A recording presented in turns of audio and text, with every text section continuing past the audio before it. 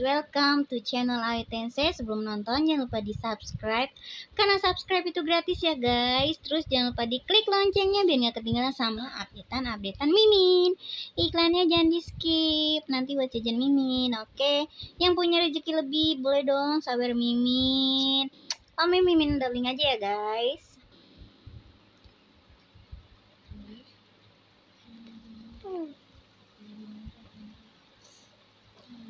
Bahkan jika aku mati, aku akan... Apa yang kamu pikirkan? Itu bukan tugas yang sangat berbahaya, itu hanya tugas yang berat. Thank you, katanya gitu. Hah? Jadi salah paham sih, thank you nih guys. Thank you, meskipun jumlah suku kita jauh lebih kecil daripada Jongkwe, kita dapat sepenuhnya mempertahankan kota dengan tembok kita. Gitu guys.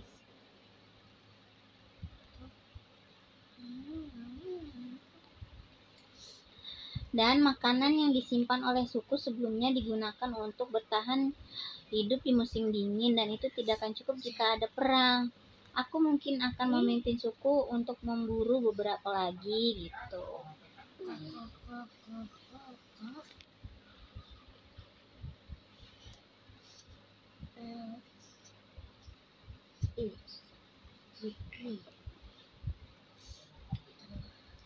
Ditambah kamu adalah satu-satunya prajurit totem bintang 3 di suku.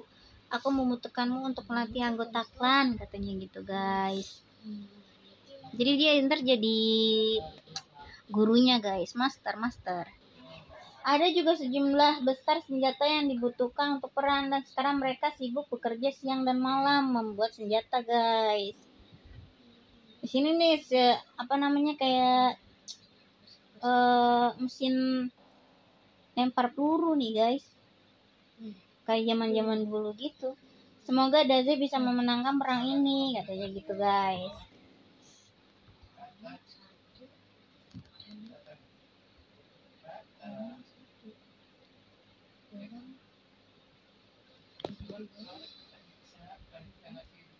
Izu datang dan makanlah.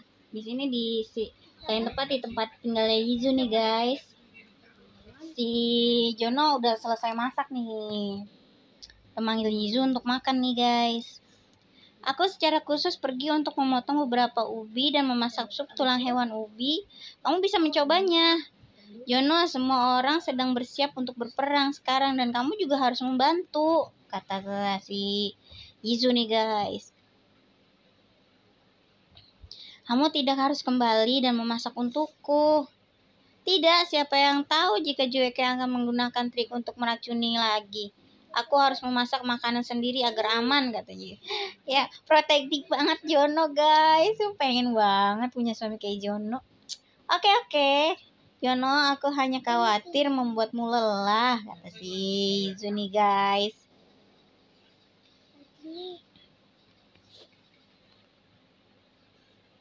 Hah, apakah ini sup ronghua? Jadi kalau minum sup ronghua jadi inget Baikun guys. Ngomong-ngomong, sepertinya aku belum pernah melihat Baikun baru-baru ini. Sibuk apa dia? Jono bingung nih guys, dia mesti cerita kayak gimana sama si Izu.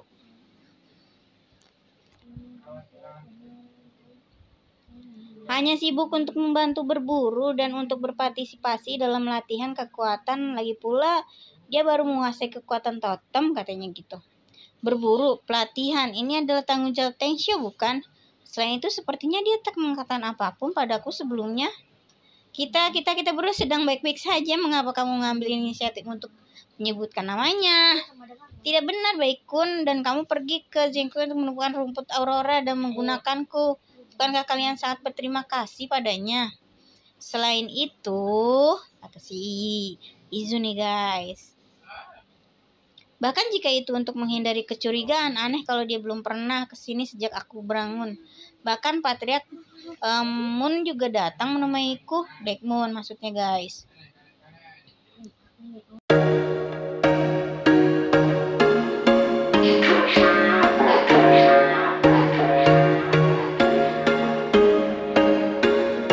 was once a day that I would pray for you. I'd go and misbehave just so you'd notice too. Sneaking looks up and down from across the room. And damn, what a hell of a view. I feel good, you look great, I like you, I can't wait. A first time, a first date, you're so fine, I'm so late. You sip wine, I drink straight. Don't waste time to my place. I feel my heart erase. So catch me if I fall.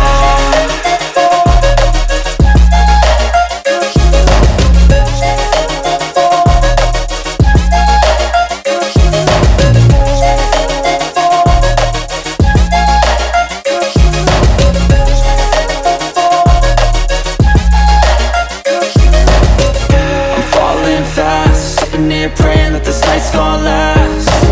You got it all on tap, I'm loving your vibe, always have your back. We like all the same tracks, listen all night in the sheets all black.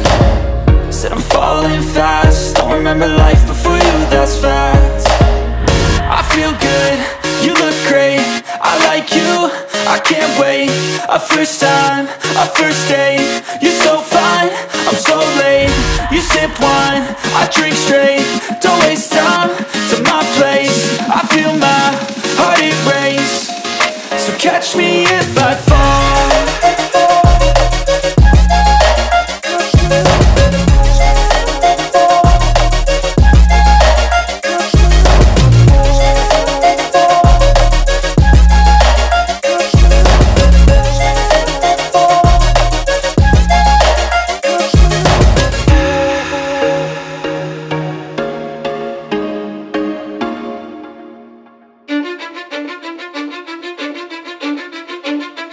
Cause I don't give a fuck what you say. Yeah, I'ma do shit my way. So you can go kick rocks, I'ma stack bricks up, build what I want to make.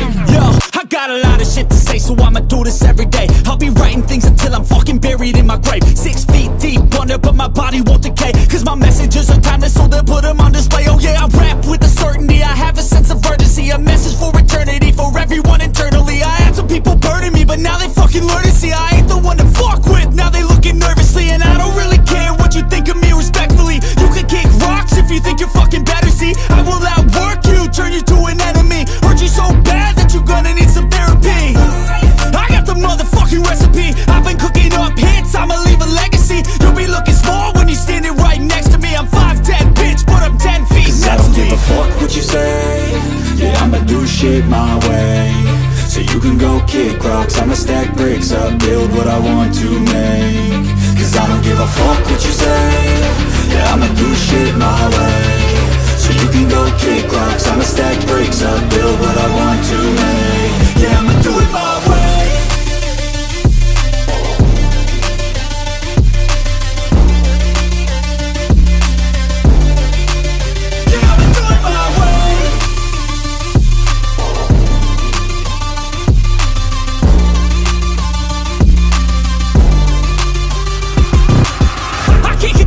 Coming out with a statement. You really changed, man, all your music and arrangement. You don't know shit, shut your mouth, you can save it. I'm the same dude that got his come up from the basement. 100 songs, 100 weeks, didn't change it. Experiments, development, intelligence, and patience. I'll do it all again, cause I never feel complacent. Let's keep the good vibes, positivity's contagious. I'm never looking back, cause I made a life that's passionate. A college graduate suppressing all his talents, yeah. He found a way to go and change, become an advocate. For taking control of your life, go out and battle. And you think you have a dream, then act on it. Get after it, get out your head and fucking capture it. You got one life to master it.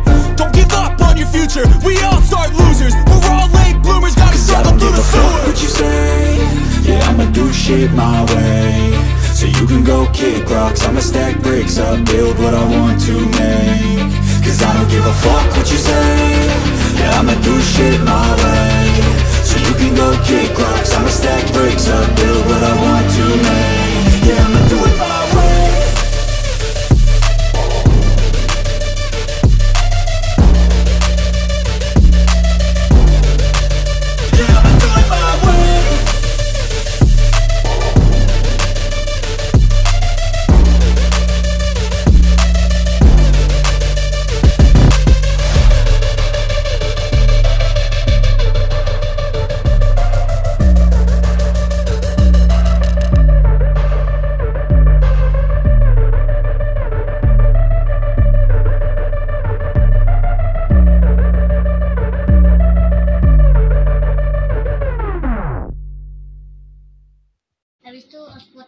Oke guys, thanks for watching. Jangan lupa di subscribe, like, and comment. See you, bye-bye.